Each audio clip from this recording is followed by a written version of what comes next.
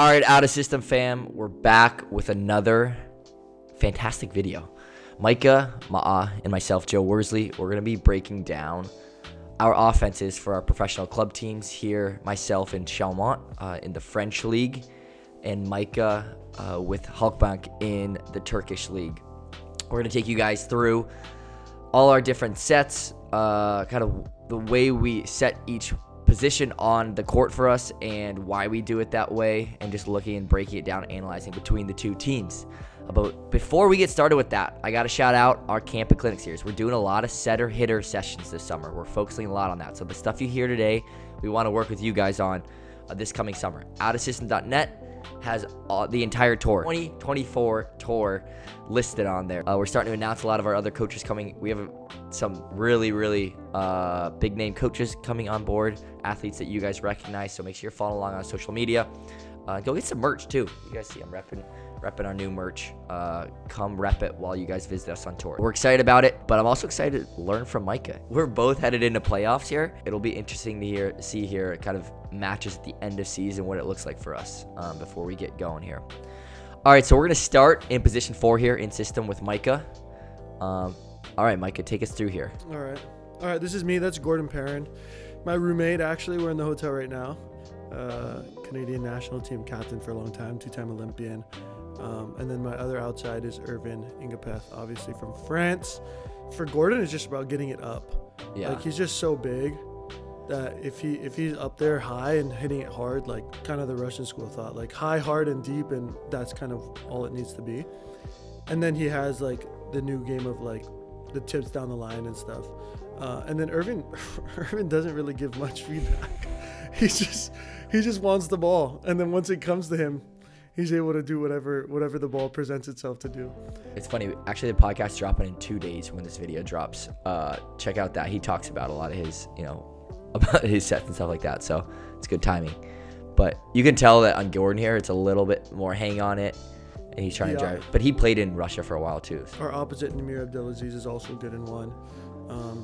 His ball is a little bit more similar to Gordon's, but his gets out to the antenna because he primarily likes a spike line.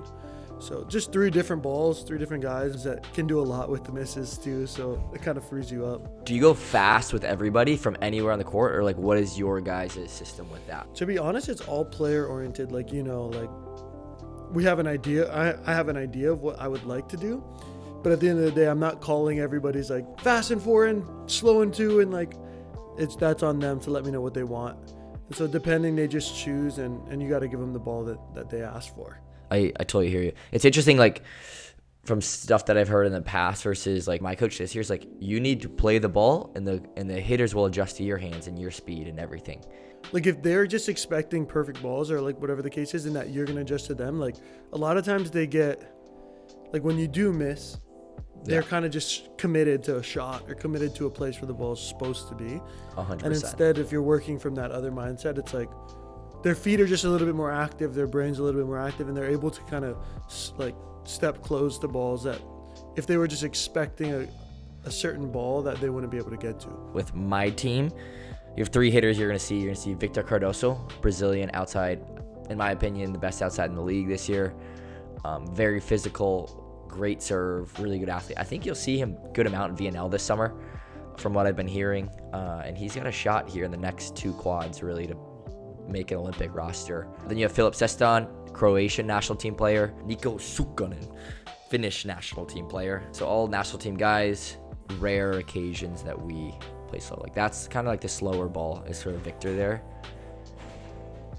He's a scorer right there. So pass a little bit 3 meters, just give him the ball. Let him deal with it if he passes it 3 meters. Here we play with a little more pace. And I think this is what I was talking about, is like the hitters adjusting more to my speed. Yeah, that's a nice ball. And obviously, I'm not setting the same ball for every single guy, but this is very not a good ball. It's funny. Shout out to our editor, Joe Malik. I think he picked one, in my opinion, one of the matches I didn't set that well in. So it's good. It's a little more realistic video here. Thanks, Joe. But right there, like that's messed up, Joe. Yeah. For me, I always thought the hitters this, and this is something that we trained a lot at Hawaii. Once they got in this mindset, how much it changed their ability to score is crazy. It's like you've got to like beat the block and hit out of rhythm of the block. And so you got to be fast on the ball, fast arm. And that's why I tell our hitters all the time. It's like, man, even on a fast set, the block's not going to be perfect ever.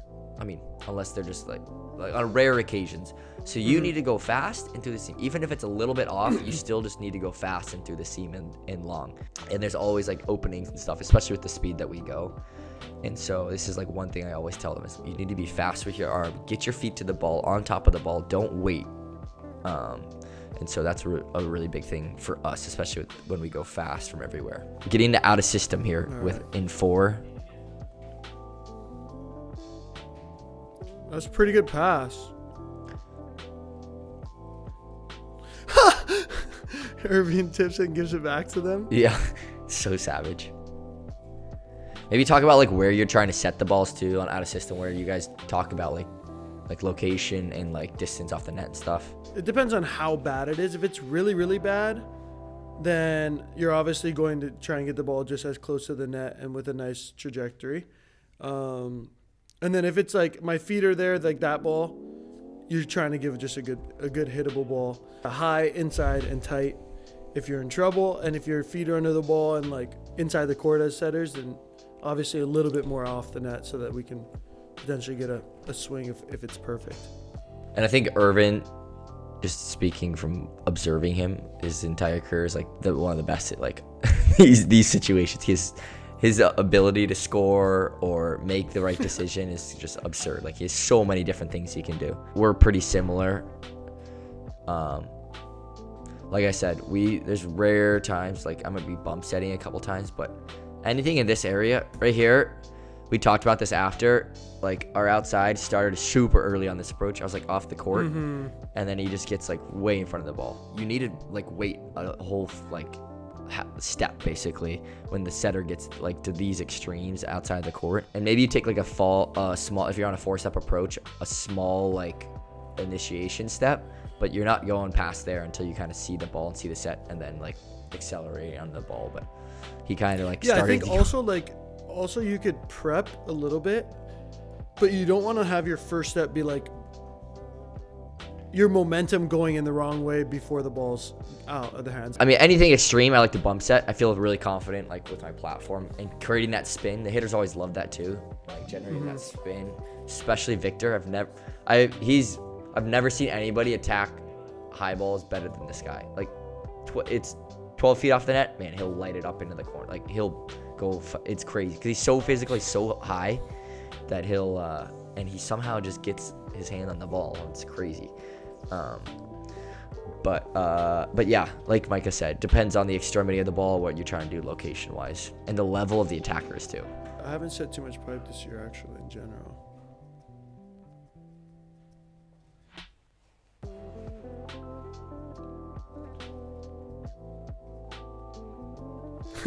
That was the first play of the second set. I want to say, it's too low. I think Bart gets him on this. There's a full runway, and it's pretty obvious choice that I'm going to go to him, and he dives to 5. Yeah. Stare down. Anybody watch what Irvin just did there? A lot of French guys do this. I've been in the French league. A lot of French guys love to do this. They're like, no, if it's easy ball, they no look. Anybody who's up and coming volleyball players, do not do this. Like, French flair. I don't know how these pipes are, but yeah, Victor jump and land under the net pretty consistently if he wants to on the pipe. He's super physical on that.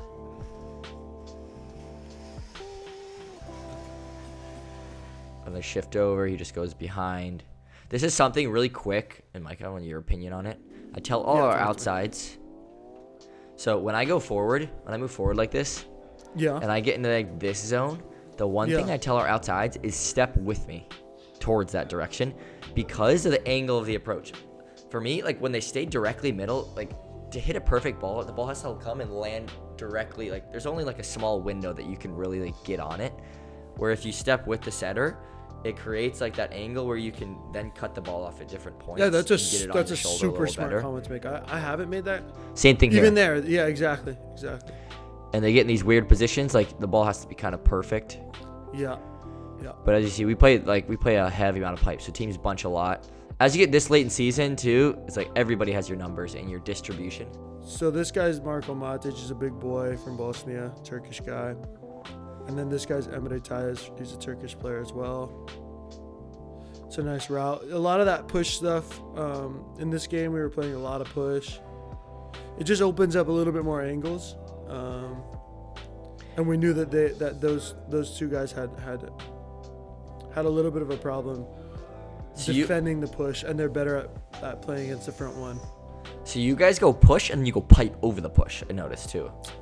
Yes, we do. Except for the fact that. Hi guys, bro. Speaking of it, we're looking. Hey, this is actually the guy that I'm setting right now. No, not live. No, not live. Hello, bro. So Pat, all right, you'll see Pat Gassman, my middles, American middle blocker. He's involved with the national team. Mike Marshman, American middle blocker, same thing. And then Dan McDonald, veteran national team guy, U.S. We have all American middle blockers, but all very different how we kind of play, I would say. But Pat, like you saw in the first ball here, just throw it in there fast. Man, his arm's so fast, and I don't know how it he is, connects. man. Dan always a little bit further away from me, so I have to push a little bit. That's a really low set from off the net. Pat, for us, is the best from, like, all situations. So Gassman, like, he's a guy who can just throw it in from anywhere. Dan is, like, flies. When he gets into games, he just fly. Like, in system, like, perfect situation, he just set it. He just hits it over. And Mike is super fast arm. So much of our decision making is all personnel based. Yeah. Yeah, you want to do certain things, but there's things you just aren't going to be able to do. And there's things you are going to be able to do. Like, yeah. Micah sets a lot more shoot than me. But with Pat, Pat's really, like, the main guy we play with on our team. And with him, it's just kind of fast. Like I said, this match was not one of my best matches, in my opinion. But, so, it's like that. This is more of like a Joe double. Got you dirty on this. That was more of a double push, too, at the end there with Dan. That's kind of like the distance around double push. How do you handle when they're just, like, committing, like, all day? And you're like, you can tell the middle's getting frustrated because they just want to get set. You're like, dude, it's, like, open everywhere else all day. Like, how do you handle that? For sure. Change the route. And then change the situation that I'm giving it to them in. And then, like, for example, the guy's falling to 7. Maybe I'll give it to him in counterattack because a lot of people are less likely to jump on in counter. That's transition for Americans, counterattack. Oh, yeah, in transition. Or if I really want to get him a ball, I'll call him on the front one. And they know that I set him a lot less on that. And then hopefully we'll connect there. Yeah, we go fast back, which you're about to see here. Super fast back, and it puts a lot of pressure. Which we have actually changed since the last game. Me and Namir are playing fast when he's first line. It helps a lot, man. It's opened everything up. It's much better. Dude, when you're a blocker, I know when I'm, like, blocking and I know it's a slow ball to the pin, it's like, all right, then you feel confident to bunch in a little bit, help out. Like, you're like, I can get there with plenty of time. When you play fast, I mean, you always feel like you got to release early. You're just so spread, Yeah. You'll see that here. It's a lot loopier. Maybe that was a shoot. Sometimes we mix it in, but yeah. When you go to push and tip and recycle, exactly how it's high and it's fast into the top of the block. So many people, like, especially you, we teach this at our camps and clinics. But Mike, if you want to speak more, like, it's a nice out of system set, tight. He can boom, and it's fast and high into the top of the block, and you cover this ball. You see, much easier to cover this ball with. For me, it's like, I don't know if it's just a hand contact thing that some people don't have, but it's super simple if you just add topspin to the ball. Like, these guys play these floaters into the block, and it's like, dude, we have to cover that. That's impossible to cover. And just like throwing against the wall, like, if you throw it against the wall or you hit against the wall, like, flat, it comes back at you, like, flat the same way and maybe lower. If you hit up against the wall with a ton of topspin, where does the ball go? The ball should hit and bounce up. And it's the same idea on the block. Like, you should be adding a lot of topspin, and the ball will hit it. And also, it's really difficult to, like, manipulate the ball on the block. When somebody, like, hits it, roll shots it, but with topspin, it's just gonna come back with a nice parabola. Oh, jeez. Yeah, we didn't. So he likes swinging. Does Namir in general like attacking line a lot more? Because I know, I mean, at least in this match, he's challenging the line a lot. Yeah, he's more line, I would say. But now that we're playing shoot, we're playing fastback. It's opened up his sharp diagonal a lot. For us, we have a lefty, Indra. He's just super fast arm. Boom. And you throw it fast back there and he can deal with it. Like, one thing is, like, he gets on it, shoot. So if I come off, he always tells me air inside. He's like, man, I'll just jump on the ball and go fast with my arm. But also, like, if the ball gets a little, like, if the block's there, he lets the ball fall a little bit and brings, like, his decision making on that and his ability to, like, cut the ball off early, let the ball fall a little bit, or just go high, you know, like, he's really good with this. I was ascended. Gee, man, that's crazy. He's got such a crazy arm. Yeah. So we go pretty fast back. And that's kind of breakdown of all the different positions. We can do more of this. I mean, we can get more specifics if there's certain areas that you guys want. But I think it's cool content. I think it also shows you the type of stuff we talk about at our camps and clinics as well, like I said. And this is the type of stuff we work on. And people always ask, well, what's one or two pieces of advice you have for, like, setters? I'm like, man, you have to have the basics. Like, you have to have strong core. You have to be able to locate the ball. Like, that's, like, the most important. But then, like, as you get to higher levels, there's just so much more that goes into it on the mental side of the game. That's experience. You got to be on the court playing. So much going on. So. Yeah, that's it for me. I got to run to lunch. Yeah, no, that's cool stuff, Micah.